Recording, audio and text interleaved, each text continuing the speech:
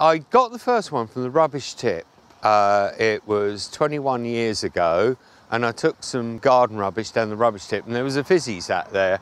And because I'd had one at 16, I thought, I think I gave the guy 10 quid for it, and I took it away. And my idea was, I taught motor vehicle studies at an all-girls school, and I thought this thing will be ideal for the girls. They can get it all going, and then they can ride it round the field. And this would be my after-school club. And so I did all the bike up, got it all sorted out. But when I took it to the school in September, the headmistress had other ideas.